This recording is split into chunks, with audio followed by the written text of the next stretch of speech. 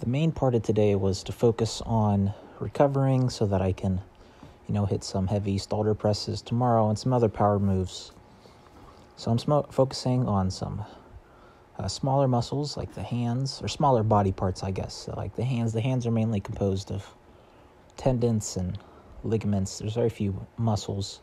So you got to take a different training philosophy when it comes to training the tendons versus the muscles.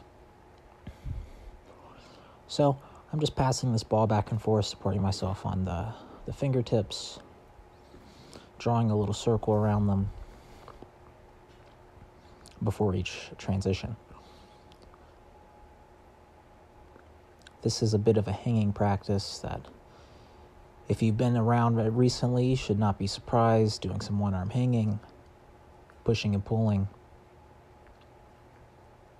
The one-arm hanging, if you don't do already a hanging practice, try, hanging from two arms as much as you can and see where that takes you. And then maybe you'll progress to a one-arm variation like this. Maybe you'll move the core around doing some windshield wipers or levers, meat hooks, that sort of thing. But I also like to do some pull-ups to try to help balance out the main push focus that I have with the totality of my training.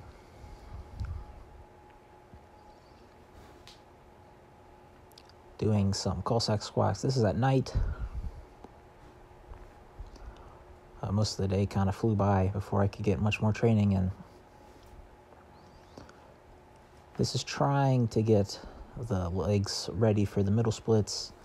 I found this very good do it before I do the middle splits to build up the strength and the mobility. And my middle split practice always seems to be better once I do this movement here. I feel somewhat a bit awkward what to do with the arms when I'm doing this.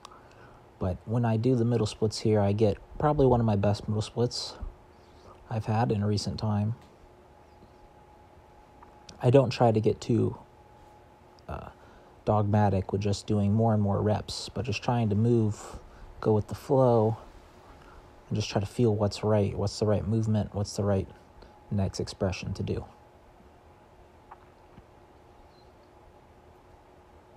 So I get in the middle splits position, and I'm able to support it. No hands for just a moment. Any bit longer would have been pushing it too hard, I think. So getting a bridge practice in here. My arms are straight. Getting the shoulders engaged. Feeling a nice stretch and building up the position.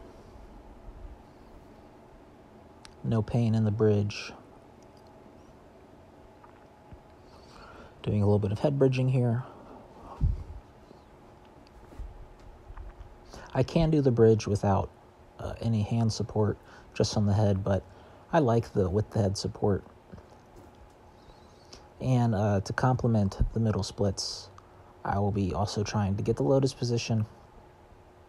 It's probably the worst position I'm in for my particular career, or my particular body, I'd say.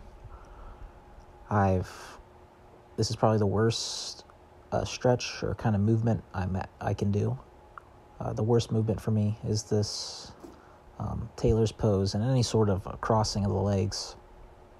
Probably followed by the pike. So, just because you're not good at something doesn't mean you shouldn't try it out. I did a handstand hold, probably one of my worst holds for a while. I barely could hold it for more than a few seconds, but I was trying to get some good alignment, but just could not seem to get it. Which is okay. I can hold good handstands if maybe I should put some more focus on it, because I'll be doing some shoulder presses. But unfortunately, most of my shoulder presses end up a little bit short range of motion throughout the shoulders. So that's what I was mainly focusing on, that alignment throughout the shoulders rather than holding the handstand for the longest time I can. So I'll probably do some more handstand alignment coming up soon. Thanks for watching.